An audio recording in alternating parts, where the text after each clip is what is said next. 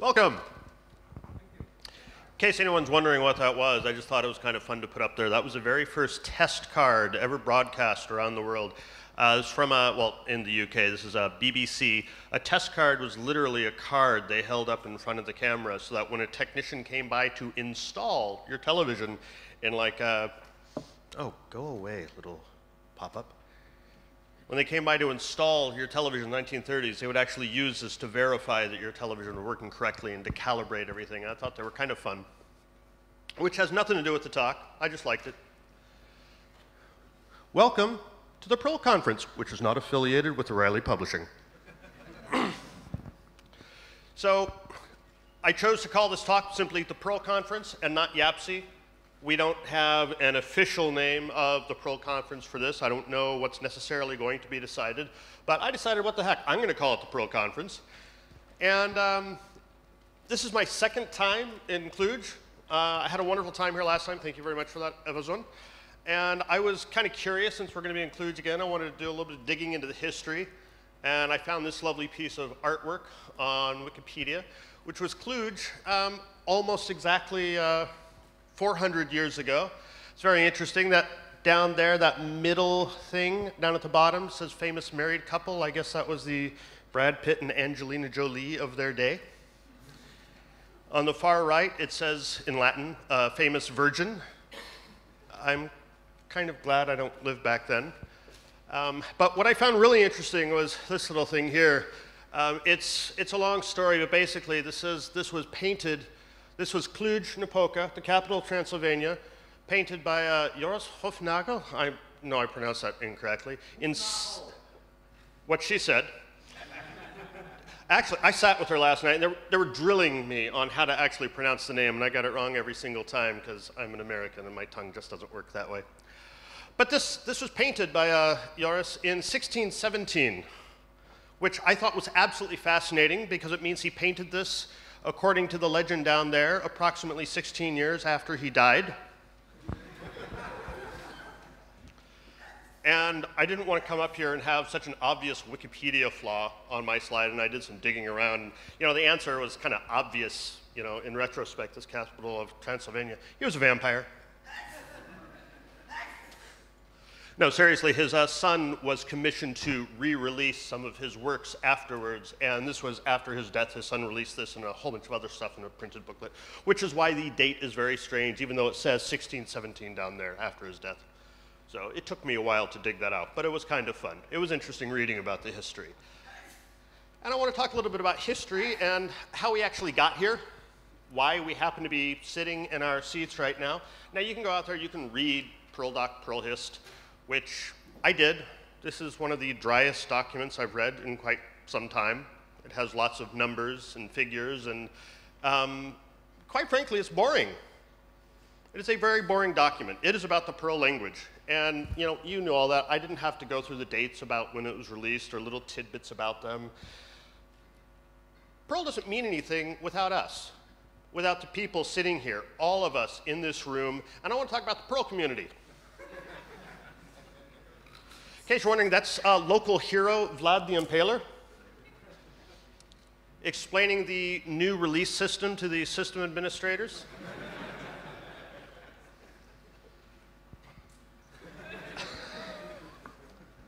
No, I chose not to colorize that picture, but boy, that would have been fun.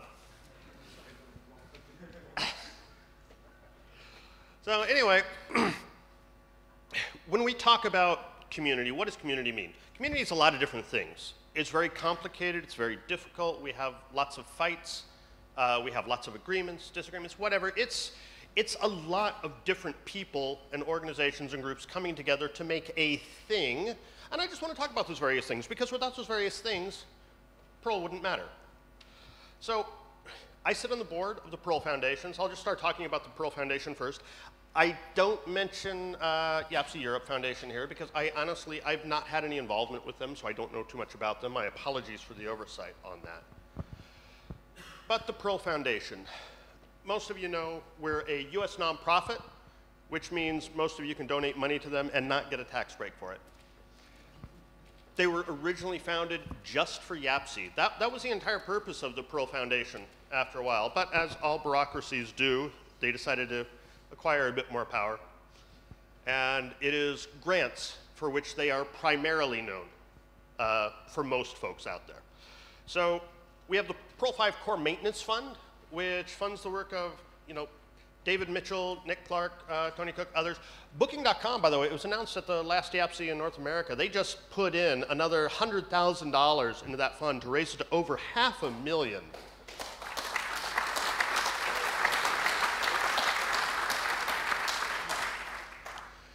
For Perl 6, we had the Ian Hague grant, which helped carry Perl 6 development on for quite some time. Today, we have the Perl 6 Development Fund, which that's primarily for Jonathan Worthington right now. He's the one doing a lot of development on that. I think that's only had 45,000 in it. I can't remember the exact amount on that, but that's part of what's being done there. And then there's general grants given out every 2 months. You can go out to the blog and see the grant reports. You can see the grant proposals. People can comment on them, what they like, what they don't like. And then the grant committee listens to that and, figures out what grants they're going to award. But that's not all the Perl Foundation does. We do things like, funding workshops and conferences when they can. Obviously, they don't have unlimited amounts of money, but many times conferences talk to the Perl Foundation, hey, can you help us out? Sure. Or, little workshops can be helped out from time to time. They also do trademarks, dealing with trademarks and intellectual property. This is incredibly boring stuff to most people, such as me. But nonetheless, there's a lot of stuff we didn't say publicly because, as any lawyer will tell you, you have to be very careful about your communication if you have an open court case and it's not settled. So in Japan, when some group thought it would be cute to trademark the word Perl, the Japanese Perl Association worked with the Perl Foundation to overturn this trademark. This would have made life for Perl very interesting in Japan, and that was announced on the blog after it was long done. We had discussions about this in the board many times before that, trying to figure out what to do, and it wasn't a fun situation having to deal with what appeared to me, at least, to be an opportunistic group. But that got done, and most of the community doesn't know about that, but that's just part of what we do. We're involved in community advocacy, and for this, we mean the entire Perl community, all of the Perl 5, Perl 6 community, trying to get involved in all of that. It's a very broad scope, just trying to support Perl and the community in general. We also do marketing and public relations, poorly, but we do them. And the one thing I can say is honi soit qui me le pense, which is old French for shame of you who thinks poorly about it, because some people sometimes gripe about this, but I see a lot of volunteers going to the Perl Foundation and work really hard, and they don't get any recognition for it. And I feel a little self-serving saying that. I apologize, because I'm on the board. But these are people who really work hard trying to help you, and they don't get a lot of recognition. So I appreciate the fact that they are there and helping us, maintaining our websites and stuff. But enough of that. Enough of that. Community. Let's get back to the community. Some of the first bits of community that we had for Perl was back in Complaying Perl days, which was started in 1989. If you go out to Google Groups today, you can actually read all the posts for Complaying Perl going back a long time, and you'll recognize many of the names on that list. Back then are still very active. Some are very active in the Perl community today, some less so. Back then, patches were just sent to the list. You didn't have check out Perl, patch it up, make a pull request or anything like that. They just sent a patch to the list. Oh, I've got this fix for this particular function, and invariably Larry would come back and say, no, you don't. And then he would fix their fix, and things would move forward. And it was nice. It was interesting seeing that birth of the Perl community through Complaying Perl. This is back when newsgroups were extremely popular. And that ended maybe around 2005. That's very hard to say because Complaying Perl wasn't delisted everywhere, and people still try and post to it from time to time. But those days are pretty much gone. Perlmongers. We had the New York Perlmongers, Mungers, Maniacs, whatever the heck they were. They were founded in '97, and then in 1998, Brian Foy officially created Perlmongers, and they spread very quickly and eventually were absorbed by TPF in 2000, because that's what TPF likes to do. And lots of Perlmonger groups around the world, and that was a lot of the community. So much activity on different mailing lists. I can't keep up with all of them, and I stopped a long time ago because there's simply too much. And they're interesting because I remember, for example, Portland Pearlmongers was dead. And when I took it over, the group came back to life. We started having regular meetings. And just one person can go in and make a huge difference in just that small way by getting people together, getting them to talk about the language, have some fun, sharing techniques. Again, that's part of community. And I watch this happen in Pearlmonger groups all over the world. And then there was Pearl Monks. Any of you folks still regularly visit Pearl Monks? There's a few of you out there. That was created back in 1999. You folks who know Pearl Monks, you might remember the name Tim Vroom. Yeah, he's still around. He works for ZipRecruiter now. He's still hacking Perl. He's still out there. Not as public anymore, but he's still there. And they became part of Perl Foundation in, I couldn't find the exact year, and I wasn't too worried about it. That, incidentally, is where the name Ovid comes from. People keep asking me, where did you get the name Ovid? And when I signed up for Pearl Monks, I was reading a lot of poetry, and my two favorite poets were Ovid and John Davidson. And boy, would it have been interesting if I had chosen the username John Davidson. For those of you who are curious, John Davidson, the Scottish poet, not the Milk Toast Broadway actor who's out there today. And then there's Enlightened Perl Organization. Now, they're very interesting. They were founded in 2008, and instead of trying to serve the Perl community as a whole, they said, let's focus on modern Perl. Modern Perl is where it's at. Modern Perl is really exciting, because modern Perl, you can do great things with modern Perl, and when you get back to a legacy system, oh, it's such a sigh of relief to get back into a modern Perl world. And so that's what they focus on, and they do lots of work. They fully sponsor Strawberry Perl and the servers. There's all sorts of projects they support, Meta CPAN, CPAN testers. They were doing Send a Newbie for quite some time. I think they'll still be doing it, just not this conference. Supporting the Perl QA Hackathon. I was at the first 5 of those, and then I had to miss some because trying to take care of visa troubles in France is very fascinating. France likes to treat bureaucracy as performance art, so sorry about missing some of those hackathons, but we have a lot of hackathons. So the Perl QA Hackathon is one that I've really enjoyed. Moving to Moose, Copenhagen, the Perl 6 Hackathon, all sorts of different hackathons, and workshop after workshop after workshop after workshop. I mean, yes, Theo. Sorry, little in-joke there. You love it when I do in-jokes up here, and all of you are like, what? So the Perl community is just thriving. Absolutely thriving. We're doing well. By the way, some people, if you're not very familiar with conferences, if you don't show up at events like this a lot, people ask what's the difference between a workshop and a hackathon.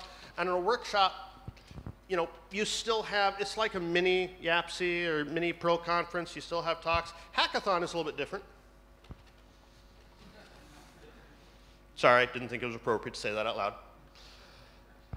But we're actually here at the Perl conference, so let's talk about that a little bit. So it was first started back in 1999 when the moon was blown out of the Earth's orbit. By the way, in case anyone's curious, if on the off chance any of you don't get the reference, this is from Space 1999. All episodes are available for free on YouTube, and they were YAPC. Space 1999 was famous for extravagant production values and very poor scientific values. Asimov even took them to task for, oh my goodness, you are just miserable. And they actually made comments in the TV series about how odd it was, their situation was, because they acknowledged it was kind of rubbish. But it was fun. It's cheesy 1970s science fiction. So, Perl Conference. O'Reilly actually held the first Perl Conference back in 1977. And then Kevin Lenzo, in '99, decided he was going to have a special Perl Conference, not so corporate, not so pricey, but he couldn't call it the Perl Conference, so he called it YAPC, yet another Perl Conference. Coincidentally, the very same year, because he couldn't have the name of the Perl Conference, O'Reilly decided to stop using the name the Perl Conference. And then in 2016, O'Reilly said, okay, you can use the name Perl Conference. Though I will say this, why didn't O'Reilly let us use the words the Perl Conference before this? Yeah, we didn't ask. O'Reilly's pretty cool. They don't have a problem with it. If we had just bothered to ask, we would have been the Perl Conference a long time ago. So, yeah, on y soit que me le pense. Pearl Conference. Why do we want to call it the Pearl Conference? Why do I want to call it the Pearl Conference? Not everyone agrees with this because we are a community. Some people do disagree. But first of all, it's an easier sell to your boss. I used to be in sales. I sold cars. One of the things you don't want your customers to do when you sell is to ask you questions. Because anytime they ask questions, there's doubt, there's uncertainty, you're getting derailed from the purpose of, please give me your money. So you go to your boss. Do you like the work I'm doing? Yeah. Do you want me to learn more? Yeah. Can I go to YAPC? What's that? Yeah. From a sales standpoint, that is not the best strategy. Do you like what I'm doing? Yeah. Do you want me to learn more? Yeah. Can I go to the Pearl Conference? Yeah. They know what the Pearl Conference is. There's no question about that. The words "the Pearl Conference" are pretty darn clear. YAPC is kind of like a big in-joke with all of us that the rest of the world just looks at us and goes, huh? If we're lucky. It's also the best Pearl Conference. We'll debate that later. Yep. So it's also much better for SEO. Out on the web, people are looking for the word Pearl for some reason. They're not going to find it if you talk about what a great time you had at YAPC. So it's a really nice thing if we start going out there and we're tweeting and blogging about, we were at the Pearl Conference. So we can reclaim this name and we can get people knowing that we're still as vibrant as we know we are, but the rest of the world doesn't because they don't see it quite as much. So this is a great thing. And it turns out there's community support for this. Again, not all, but at the last YAPC, there was a survey taken of attendees, and most people either agreed with the idea or didn't have an objection to it. Very few people said no. But a nice thing is sponsors. So here, it's an easier sell to sponsors. If you go, anyone who's ever run any sort of conference before can tell you all about the financial woes. They're not fun. Sponsors help with this tremendously. In fact, so if you go to a local business and this business has a whole bunch of pro programmers and you're holding a YAPC there, hey, you're pro programmers, you want them to learn more, you want more people to know about what your company does, you want to get some, inexpensive advertising for the sort of people who deal with the sort of technology you deal with, yeah. So you want to sponsor YAPC? What's that? Once again, you set people up for this little stumble in the conversation. You don't want to do that. You want people to say yes. So you say, you want to sponsor the Pearl Conference? There's no question on their minds of what it is. So again, it's a multiple benefits all over the place. And the nice thing is, once you get the sponsors, this can cut the price of a ticket in half, which makes it easier. Point number one, the easier sell to your boss to go through because you're paying, he or she is paying less for your ticket than they would otherwise. And in fact, I like the idea of ditching the name YAPC so much and going for the Pearl Conference. I even have a icon or a symbol that we should adopt for it.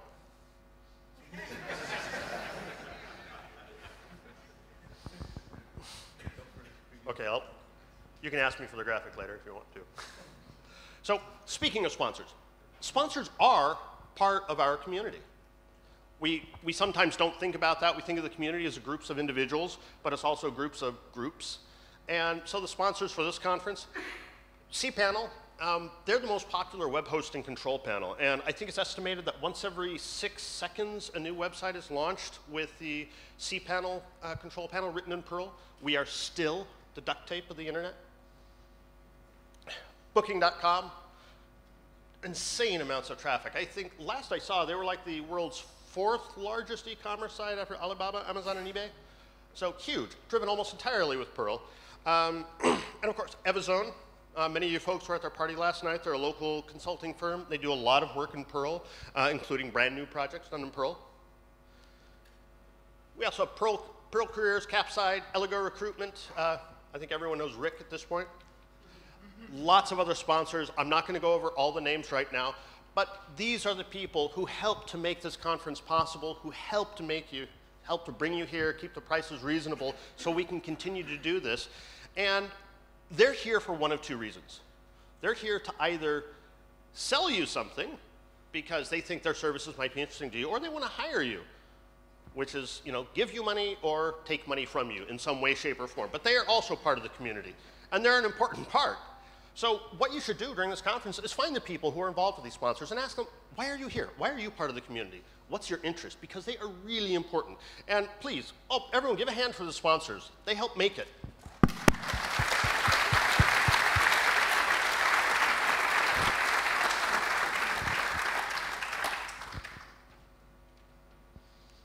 But Perl 5. I want to talk about Perl 5 for just a moment and some of the interesting things I'm seeing here as we're just talking about history and meandering along. And Perl 5 was interesting because, okay, so yeah, it introduced strict modularity so you could start building bigger systems a lot easier. Had objects. It was kind of a simplistic object system that was nonetheless extremely flexible. Sometimes overly flexible, sometimes not flexible enough in the ways that we wanted it to be, but you could get stuff done. And Perl 5 was interesting. And I remember back when I was first hacking on Perl, this was a very, very sophisticated software stack. CGI-PM, DBI, HTML, Mazer. I mean, you had those things on your CV, you had a job. It was pretty simple. Modern Perl is a little bit different. So Catalyst or Dancer 2 or Modulicious, you have DBX class, the ORM, which is generally the most popular. Moose. Perl 6 is also, in my mind, part of modern Perl. It's a separate part of the Perl family, and this is something that I think the Perl community is going to be getting more used to. From now on, we are going to have 2 different Perls as part of the same family. We're going to be getting used to them. Each is going to be borrowing ideas from the other. But what has really helped Perl in many ways in the past few years is Moose. And I think Moose is so fascinating, particularly if you really get into studying object-oriented programming and some of the benefits about it. What has made Moose great? So when I wrote Beginning Perl, a lot of my reviewers said, actually, your first object-oriented chapter should be about Moose, not about blessing a reference. And I was trying to focus on people being able to maintain legacy code in existing systems, so I put the references first. But today, when I interview developers, many of them know object-oriented code with Moose, or Moo, or Mo, or M, or any of the multiple variants. And blessing a reference, not a clue. I've been rather surprised about that. Moose has won. And how did it win? That's what's really interesting about this. So actually, it turns out the Moose does not have antlers. That is the cordyceps mind control fungi. So that's how Moose actually won. Moose and Perl developers are nothing more than a vector for the cordyceps to reproduce. So I had a lot of fun creating that slide, I might add. Oh, look at that. I can just stand here and just do that for an hour. It was fun. So Moose. We had clean object-oriented code in a way that when you adopt Moose, if you compare our OO to other dynamic languages, we blow them out of the water. It is so much nicer. It is so much easier to see what's going on. There's so much power available with that, particularly when you start adopting the types which are available. It's not a type system, but it is really, really nice. The mop is fantastic. That allows us to leapfrog so many other languages. But the reality is Moo is incredibly popular because most people don't use the mop that much. I think roles might be part of what is so fantastic about it. I could talk about roles quite at length. Roles are the most exciting thing to happen to object-oriented programming since the release of Simula 67 50 years ago. They are incredible. They are wonderful. You had classes, polymorphism, encapsulation, and inheritance introduced back then. And inheritance, it's always been a bit of a sticky wicket for it. And roles aren't perfect, but they are just phenomenal. And they're part of the reason why I go into shops today and they're using Moose and they're using roles all over the place. It's part of the reason why Moose has dominated. And Moose has helped us in other ways. So for those days when we used to bless a reference, there would be recommendations to, hey, that doesn't work on this screen. Okay, there used to be recommendations to have a leading underscore before the attribute name. Can anyone remember why that was? Private? Yeah, because if you're going to reach inside the object, you should know which things you can play with and which things you can't. No. Yes, it was for private attributes. Today we know you just don't reach inside the darn thing. This is awful. But back then, we thought it was acceptable practice, so we did that all the time. But now, Perl devs know better. We understand OO code better. We're understanding more and more why immutability is such a great thing for objects and why it's so powerful. we understand better what single responsibility means for a class. And a lot of this, of course, has bled over into Perl 6. Perl 6, oh, just phenomenal. You play with Perl 6, it's just awesome. And you know the history of Perl 6. Back in 2000, a mug was broken, and then Moses led the Jews to the wilderness for 40 years. And in a cruel twist of fate, dropped them off in the Middle East in the one place without oil. So boy, is that testing their faith or what? And then Christmas arrived. Oh my goodness, Christmas was wonderful. Yeah, not him. But Christmas was wonderful. It was this feature-stable release. And this is the go-to slide that I use when I talk to non-Perl developers about Perl 6. Now, here's a few things interesting, first of all. There are, from what I've seen, two groups of people extremely hostile to Perl 6. And I find it fascinating. One is the people who, the word Perl, no. These tend to be older programmers who saw the horror of Perl 5 legacy code, and people who are just unremittently hostile to Perl 6, they don't even want to think about it. The other group that seems to be unremittently hostile to Perl is old school Perl 5 developers who love Perl 5 so much. So the people who really love Perl 5 and the people who really hate Perl 5 have gotten to bed together to hate Perl 6, which I find fascinating. Aside from them, when I'm talking to people about Perl 6, so on the left-hand side, that's the Perl 6 code for one way of representing a simple XY point class. And that's the Java code on the right side. I use this particular example because I don't have to explain a lot. I don't really have to explain like infinite lazy lists or anything like that. It's simple declarative demonstration of the power of the language. And the Java code on the right side, I had to shrink the font down a little bit. But what's really fascinating is even if you substitute that with Ruby or Python and you try and get the same functionality, it's not that much shorter. Perl 6 is incredibly expressive, and it's declarative. There's no procedural code in the Perl 6 example. But even more than that, when I'm talking to them, you've got math that works, you've got the meta-object protocol, it's built in. Oh my goodness, we need this for Perl 5. Where's Stephen? You have composable concurrency, gradual typing. There's so many things about Perl 6 which are interesting. And what's really great is when I talk to people and they say, oh my goodness, I really want that. They're not talking about, I want that one thing. There are so many languages or frameworks or whatever out there, and they're a one or two trick pony. They just, okay, they've got that one thing that people really want. And Perl 6, it scratches so many different people's itches, but really different itches. It is different things that people want about it. The general level of excitement isn't about this one thing, which might be a fad that goes away tomorrow. So of course, Perl 6 had a feature-stable release. There's more modules getting into the ecosystem all the time. People are beginning to regularly blog about it. We're seeing conference tutorials. Jeff Goff did one yesterday. It is just awesome. And for many of us, it's the future. So let's talk about Perl 5 today. That's what a lot of us are here about. That's what a lot of us are wondering about. So Gartner, in their IT market clock for programming languages, Perl will remain a solid technology investment because they know that they've done a lot of research and they've seen what companies are actually using. Perl's here to stay. They're not worried about this, and they're paid to get things right.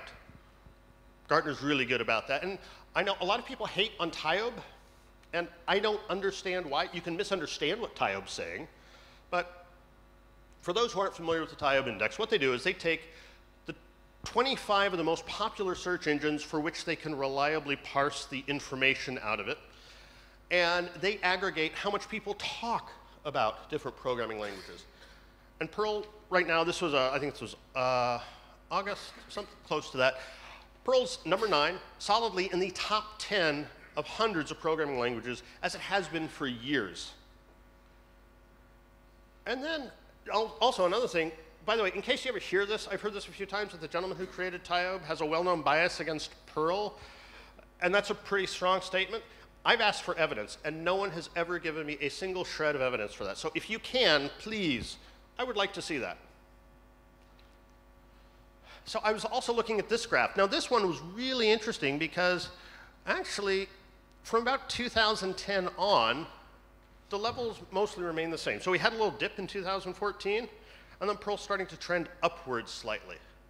we're down from the heyday of the early 2000s. Obviously, the late 90s were the best. But Perl, at least for the buzz, has remained stable, and there's a slight uptick from the low point in 2004. And then I look at Indeed.com, and you can see that Perl, mostly the trend line is stable, not the sort of decline we had for about 2015, 2016. And then the active state 2016 Perl survey, you know, of course, I know CPAN's still a strength, community's wonderful. Half of the developers they surveyed had been in Perl 5 years or less. These are new Perl developers coming in. They were surprised. It was awesome. So that was something which I think is really interesting. And then my company, we do Perl consulting. We go in, we build systems, we train people on Perl. And when we started this, I was expecting that we were going to be doing a lot of legacy work with Perl. That's what I thought. And so I wrote blog articles about it. I was talking to people about this. I was letting them know here is a good, stable way of transforming a legacy system into a more modern system. No, people were coming to us with, we need these new systems built in Perl. And in fact, at least one manager, I was talking to him and asked him, why did your company decide to go with Perl instead of this other technology you had evaluated? And he told me, we're tired of being bitten by hype.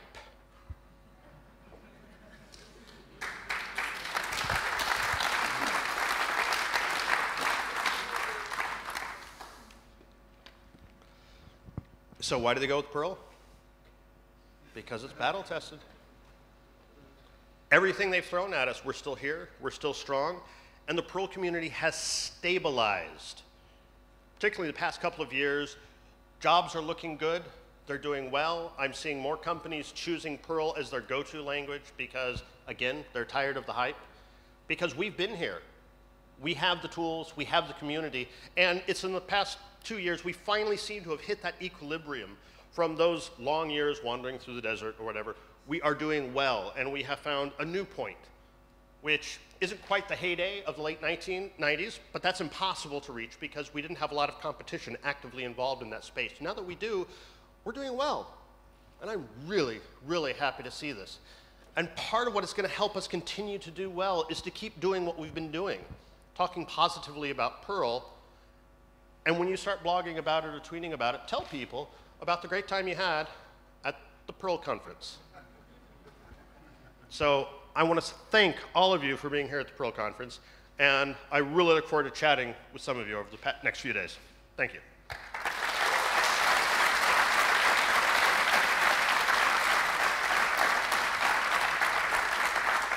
Yes, I know.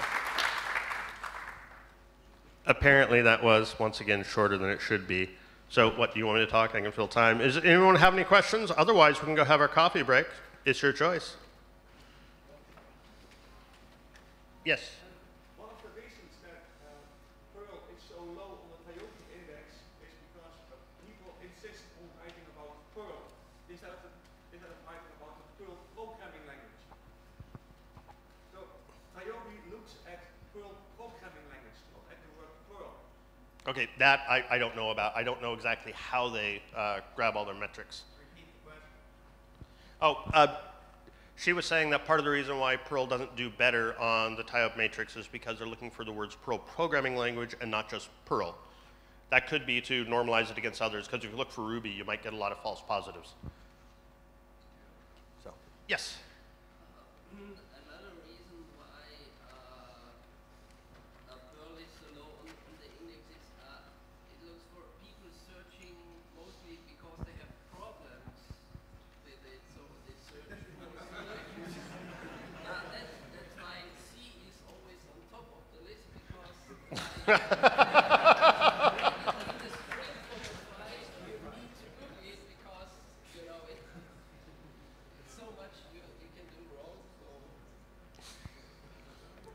He was saying part of the reason why C is at the top of the list and not so much Perl is because so much of the traffic is people looking to solve their problems on the web, which might explain why COBOL doesn't show up, even though it is still the most popular programming language in the world. But I also don't want to make comparisons between Perl and COBOL because that might be a really awkward turn at this point. Anything else? On that same subject, do you have any data on this on sites like Stack Overflow, where there is maybe a specific younger audience? Yes, Stack Overflow is going to trend towards the younger audience and the sort of stuff that's more likely to be open source. So I know Perl wins. So Stack Overflow is not doing as Perl's not doing as well on Stack Overflow compared to other languages because not as many people are asking the questions there. And the question is, why? Is it because it's not as popular? Are they finding local community members who can help them out? Can they turn to their colleagues and their colleagues can answer this for them quickly? I don't know. I can't say. I do know for GitHub, Perl is doing well compared to a lot of the languages below it in the TIOB index, but also a large part of that at one point was Schwern pushing all of the CPAN onto GitHub, which kind of artificially inflated our numbers a bit. But when you start checking activity on GitHub, Perl's not as popular there. But it's still remaining very solid, very strong. Anything else? Just to fill in some information, the mumble that you had when Perlmonks joined the team. Yes. I remember that being announced at the same OSCON as Perlmonks was joining TPF, so it would also have been in 2000. Oh, okay. Conspiracy, I'm sure. Okay, so you're saying that Perlmongers joined TPF in 2000 at the same time, or Perlmonks joined TPF in 2000 at the same time as Perlmongers. I didn't know the exact year, so thank you. Anything else? Yes. So you mentioned how great it is to have sponsors, and I don't disagree with that. And you want to call it the Perl Conference, and I have no major problems with that. But I remember back in the days of the old TPC out in California, and actually I didn't go to it, but I went to YAPC, and everyone that I knew that went to TPC said it was just full of corporate sponsors, and it was horribly boring, and it was nothing like YAPC, and don't bother going. Mm-hmm. So I'm wondering if we keep having more sponsors and we change the name to the Perl Conference, is that going to happen to YAPC? I don't think so because of the culture of the people who are here. So the concern, in case folks didn't hear about it or in case it doesn't get picked up on the mic, is originally the Perl Conference with O'Reilly, 97, whatever, 97, 98, was perceived as being extremely corporate, filled with sponsors everywhere, and not really a human event, whereas YAPC has been historically, and the concern is switching the name to the Perl Conference and being so welcoming to sponsors. Are we going to have that problem? I don't think so. O'Reilly they're focused on a different market.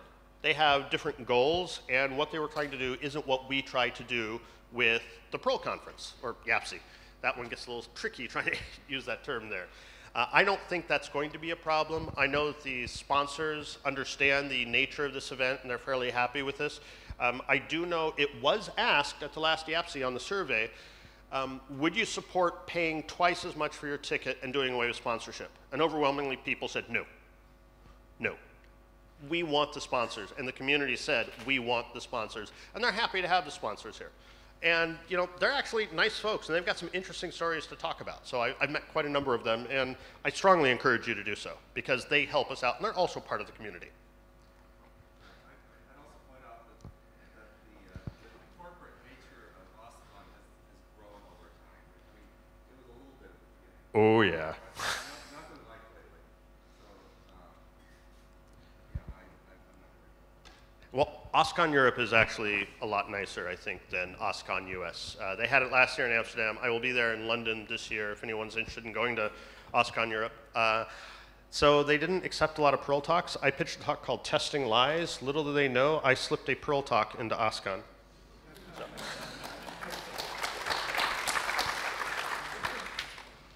But yeah, it's a lot. It's at least the Amsterdam one last year, which is much smaller. You still had a bit of a corporate vibe. It certainly wasn't this community feeling you have here, because here, a lot of us know each other.